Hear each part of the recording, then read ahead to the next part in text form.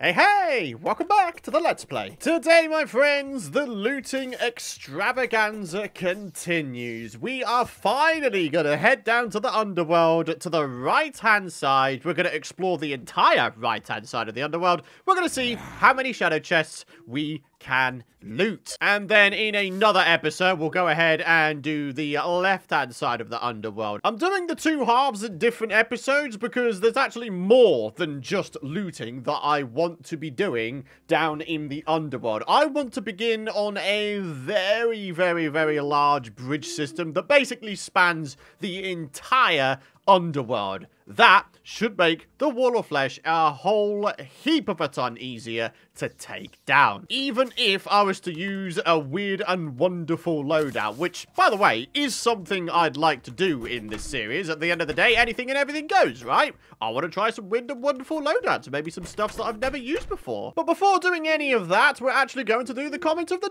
day. At the start here, Jedi Knight Samuel says a good way to prepare for the hard mode grind is to get a second Nazar and a second Bazaar pre-hard mode when they're easy to get, and shimmering them to get their counterparts. That way, you'll enter hard mode with 4 Ankh Charm accessories. Yes, that is a fantastic idea. Let me just check on my supply right now. We should have, there we are, there's the Bazaar, and there is the Nazar. Now, if you remember in the last episode, Terraria decided to completely go full jerk mode and drop a Nazar in a block that I am unable to mine. So yeah, that was fun. But yeah, honestly, I think that's a fantastic idea. I really, really do. And actually, it gives me an opportunity to do a little bit of a something, a little something else that I want to do. Only I have been noticing a whole bunch of your guys' suggestions regarding going ahead and making a jungle arena ASAP. Not only can we take down Queen Bee in it, but we can also make some little Plantera bulb growing areas. And that way, we're not spending a whole bunch of our time in hard mode just waiting for bulbs to spawn in. So, yeah, again, a very, very good idea coming from you folks in the community. So I really appreciate it. You know what else I appreciate? All of the love and support you guys have been showing for the series in the form of likes and comments and subscriptions lately. Thank you so much. Now, of course, keep those likes rolling in if you want to continue supporting this series. Hit the subscribe button if you're new around here and you don't want to miss out on my future content. And if you do want to go one further with your support, head on over to pythongb.com/PC to check out my range of Apex gaming PCs. Or if you're more in the market for some Terraria merch, why don't you head on over to terraria.shop and see what they got going on over there. And better still, you could use code Python for a whopping 15% off your order. So then, I think what we're going to do is we're going to start off with what I would consider to be the harder to get out of the two accessories, and that is the Nazar. Yeah, these little head guys. That's who I'm needing to take down more than anyone else. Hey! Good timing there, Terraria. You might have just caught the message saying that the traveling merchant has arrived. And yeah, we're going to go and see what he's got. But there we are. We've got ourselves the 2 Nazars. We could, of course, shimmer the second one into the counterpart accessory for the eventual Ankh Charm. So then, let's go see what this gentleman has this time. Hey there, Mercer. What you got for me this time, eh? We've got ourselves the Lifeform Analyzer and the Stopwatch. I think we've got both of those already. I like the fact that he's selling this bunny painting again, though. And now, my friends, it's time for a trip down to our Shimmer Jungle House of Epicness. Let's chuck this bad boy in here. We should get ourselves, what is it? The megaphone. I think this is quite possibly the first ever time I've had the megaphone pre-hard mode. All right. No way! That was like literally the 3rd guy I killed, and I got the Bazaar already. Well, the second one. Wow. Well, thank you very much there, Terraria. RNG, clearly on my side thus far. Right, let's chuck this bad boy in here. It should be the medicated bandage, or adhesive bandage, whatever it's called. There we are. So here we go. The counter curse mantra and the medicated bandage. Lovely. That is 4 out of 10 accessories needed for the Ankh charm. All right, next thing to do before we head down to the Underworld is a fishing quest, the guide voodoo fish. Now, some of you guys reminded me quite correctly as well in the comments area that I didn't go ahead and fish up multiple of the same quest fish in the last episode. Yeah, we should really get ourselves in the habit of doing that. So what that means for us is when we go down to our little fishing area, wherever that may be, right down here, actually, I seem to recall making a bit of a lake. There it is. Yeah, once we do have ourselves the quest fish, then we will simply put it away inside our void bag. And I forgot to bring my fishing rod with me. Ugh.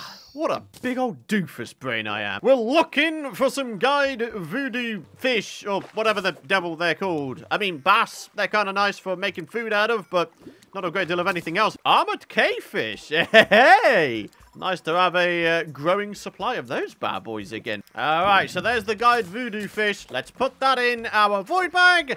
And let's maybe capture a couple more. All right, second guide voodoo fish. Very good. Should we just say sod it and go for 4 of every quest fish up until I run out of each of them? I mean, I'm pretty sure we captured 4 bunny fish previously, didn't we? There's the third guide voodoo fish. But yeah, we can have 3 of each quest fish to actually hand in, get ourselves some goodies from, and then 1 for the quest fish museum. Rockfish. Ha! We've got ourselves a nice little hammer here, folks. There we are. All right. Well, we certainly got ourselves a decent supply of fish there. Look at all the specular fish and bass we got. Got all of these crates here as well, giving us a nice little top-up to our potion and resource supply. Nice. All right. And then we're going to pick up this bad boy. And, yep, there we are. We didn't have it. We just got ourselves the little line right there. East. We are east in our world. And would you look at this? Platinum hammer, 59% hammer power, and the rockfish has a whopping 70%, and quite a lot more damage. All right, Butski, what you got for me this time? An angler hat. I'd love to have myself a full-on fishing loadout. That would be so cool to have. Become an ultimate fishing master by the end of this series. All right, so with that done and dusted, it's now finally time to get down to the Underworld. It's time to start going through some shadow chests. I mean, to be fair, it's pretty predictable what you get out of the shadow chests, the different weapons you can get, the Hellwing bows, Sun Fury, all that kind of stuff. But you never know. There might be some other bits and bobs that are quite handy. Maybe life force potions, for example. Yeah, well, would you... Ah, jeez. No, hang on. Wait. Pick that up. I am not having the wall of flesh spawn on me right now. That's a big fat no-no. Shadow chest numero uno. What are we going to get? First time rolling, eh? It's a dark lance, and a godly one at that. That's not bad. Meteorite bars as well. Who says you need to go mining for meteorite? Not this lad. You can just get it from chests. I think we'll pick up all of the shadow chests as we go along as well. That way we can keep a tally on just how many chests we've actually opened. All we need to do is look for all of the purple splodges on the map. For example, there's 2 over here. So that means not 1, but 2 shadow chests in this next upcoming Hellstone house. The big old yikes with this, of course, is the fact that we don't have an obsidian skull. Quite how that's wound up being the case, I don't know. But what I do know is that we should probably do ourselves a favor, place down a wood block, and we are pretty much immune to everything. Beautiful. We just need to, there we are, place ourselves on a little wood block, and then we're pretty much good to go. Cool. But yeah, we should probably get on with making an obsidian shield, eh? That would be a mighty dang fine idea. Another couple shadow chests. This one has a flame lash, already getting duplicates, and this one has a hellwing bow. All right, not bad. Got an inferno potion, heart reach potions as well. Cool. Another chest, and this one has a sun fury, 73 melee damage. Wow! What is it with this world and having shadow chests on top of blocks that will burn me? Is that supposed to be like a sign of things to come or something? I really hope not. Alright, here we go. There's yet another shadow chest. This one has another dark lance. And would you look at that? We're already up to 8 shadow chests opened. Probably worth mentioning, by the way, you can get shadow chests spawn outside of the Underworld houses. You can get them spawn on some of the little mini floating islands above the Underworld, for example. And of course, you can get them spawn on the far outer reaches of the map, you know, once you've cleared all the houses. You can still find them way over here, just probably not as much. Chest number 9, Flower Fire, Treasure Magnet, and one of my favorite potions in this game, the teleportation potion. I'd love to play a game of where does the teleportation potion take us. Chest number 10, the Sun Fury again. 11 has another Flower of Fire. Starting to fill up our void bag now as well already. Good sweet lord, I didn't realize just how much loot you can get from the Underworld. Oh, believe it or not, that was actually the last Underworld house to explore as well.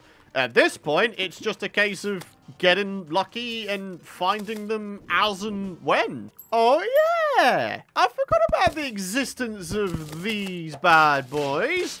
Ashwood. Another new building resource we can totally use. That's actually kind of cool. I like that. To be honest, there really doesn't seem to be a great deal of anything else going on down here, folks. I mean, yeah, we've got plenty of wood, and actually, maybe I should continue to pick some of these bad boys up. Only, I like having more and more and more building resources. But, yeah, in terms of loot, I think we're actually just about there. I mean, look at this. We're now at the far outer reaches. We've hit the edge of the world. Very good. All right, so 11 shadow chests. That is what we managed to get from one side of the Underworld. That's actually kind of nuts. It's not bad going, not really. I mean, if you double that, we should wind up with, what, maybe just over 20 shadow chests? And now it's time to put everything away and take inventory of everything that we managed to get. Wow. I mean, look at this, for example. 116 meteorite bars. I wasn't expecting to get that quantity of meteorite bars. Lots of duplicates going on here. I think what we're going to do is we are simply going to sell the lower end duplicates, the ones that don't have very good modifiers. And just like that, we've got a whole smorgasbord of new weaponry to use. The Godly Dark Lance, the superior Sun Fury, the agile Hellwing Bow, the Furious Flower of Fire, and a nice box standard Flame Lash. Love to see it. So then, I think I was mentioning in the last episode that I might want to change out my loadout to a mage one. And because we've got a whole bunch of meteorite bars from the Underworld, we can do that pretty much straight away. So let's go for the full set of meteorite armor. We can also make ourselves the space gun if we wanted to. But here's the thing. I think there's a better option. I really do. Also, I would quite like to make the Star Cannon because I would actually like to experiment with the upgraded version of this. And to be honest, it gives me an opportunity to do some more building because to more effectively grab a whole bunch of fallen stars, it might be an idea to take on the project of a massive, massive sky rail. Let the sky rail gather a whole bunch of fallen stars overnight, and then towards the end of each night, we just take a big old rail cart going from one end of the world to the other, and we basically hoover up all of the fallen stars and use them for ammo. Yeah. Anyway, what we're going to do for now is we're going to grab out the Grey Zappinator. Yeah, baby. This is going to be fantastic. For any of you guys who don't know, I don't even know if this is like an intended thing. It doesn't mention that the Zappinator also costs 0 mana. But even despite this saying it uses 16 mana, it doesn't. Look at the mana bar, top right. We're not spending a single bit of mana here. It's kind of nuts, isn't it? Especially when you consider the damage difference between the Zappinator and the Space Gun. The Space Gun was only, what, like 17-ish damage, I think we saw? This has got 55, which is just nuts. Probably the most bonkers thing is we can still squeeze out a whole bunch more damage out of this bad boy. We have a good amount of money. Wow. We just got that first time rolling? Damn! Incredible. I'll take a quick rockfish. Anything to speed up our building process. I can't believe we just got that first time. It's almost as if the game wants me to give this a bit of a go against some things. So I've just purchased a mining helmet, and believe it or not, that finishes off our mining armor set. So that's another armor set we can call complete in here. We've got a nice little smorgasbord of armor in here, don't we? I mean, it's not just, like, class-related stuff, is it? We've got all sorts of bits and bobs. Critical strike chance buffing stuff. We've got mining buffing stuff. Eventually, we'll have a fishing buffing armor. Oh, this is brilliant. So then, my friends, now that we've switched on over to a mage loadout, might it be an idea to see if we can't collect ourselves a few more gravestones, make ourselves the graveyard biome, and then maybe try to finally get for ourselves the Band of Star Power? Ah, that'd be such a cool idea. I guess the question is, where have we died the most where we haven't gone ahead and destroyed the gravestones just yet? I mean, I'm thinking the dungeon, to be honest with you. We died a few times in the dungeon, so maybe we just sort of pop on down there and see if I can't hoover up a few gravestones down there. I'm not going to purposely kill myself just to get gravestones. No, that's not how I roll. I am going to go gravestone hunting in the dungeon. That doesn't sound morbid at all, does it? The reason I am doing all this, of course, is, yeah, we're going to get the Band of Star Power, but I'm pretty darn sure we have all of the accessories needed for the fabled celestial cuffs. To have those pre-hard mode is just incredible. Like, seriously, it is. We need, I think, the shackle, obviously the celestial magnet. We got that earlier in the series, didn't we, via Sky Island? And there might be a couple of other bits and bobs that I need as well, but those are the ones that I can remember that we need right now. So, yeah. Let's see if we can get some gravestones. Come on! Huh. Another water bolt. I mean, we are a mage, so that's actually pretty welcome. Ah, very good. Right, there's one gravestone. Oh, gee whiz. I was looking at the map, and now there's another gravestone because I was trying to look for gravestones. All the gravestones. Well, the good news is we do have ourselves a 6th gravestone. I'm pretty sure we need one more, and then we should be able to custom create a gravestone biome finally. Blimey O'Reilly, 1,241 damage. And that's pre-hard mode, ladies and gentlemen. Just remember that. This is pre-hard mode. I just did over 1,200 damage to someone. Just goes to show you the little line that says it might be broken. Yeah, it really rather is, isn't it? If it can do upwards of 1,200 damage in pre-hard mode.